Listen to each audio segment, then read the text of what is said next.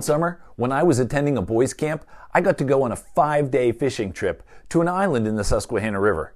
It was a lot of fun. Getting to and from the island, on the other hand, that was another story. It wasn't a very big island and there was no bridge, so we paddled out to the island using canoes. Each canoe had a couple campers in it, as well as a leader in the back of the canoe. Canoeing didn't make any sense to me. If you're out for a drive in a car, the person in front is in charge and they know what's going on. Anytime I rode a bus, the person in charge who knew where we were going was out in front. Even if you're out for a hike, the person who knows where you're going leads from the front. Why would the person who knows what's going on, who knows what's happening, be sitting all the way in the back?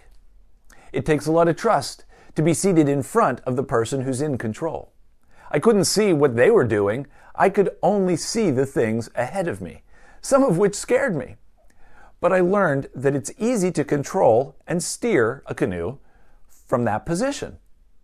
My walk with Jesus is like that. I have mixed emotions about a passage from Isaiah 30. Verse 21 says, "Whether you turn to the right or to the left, your ears will hear a voice behind you saying, 'This is the way, walk in it.'"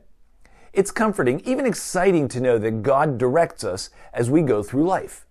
But I would rather that verse said, "Whether you turn to the right or to the left, you will see me in front of you and hear me saying, 'This is the way, you're walking in it.'" But that wouldn't take much faith, would it? Do you trust God to direct your life? Are you walking by faith?